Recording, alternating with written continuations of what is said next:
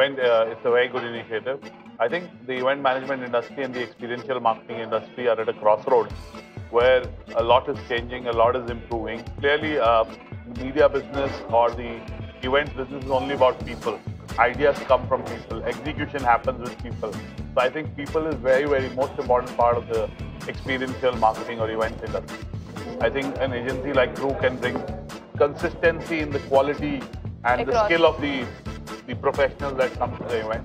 And I think in every domain there needs to be a filtering and training.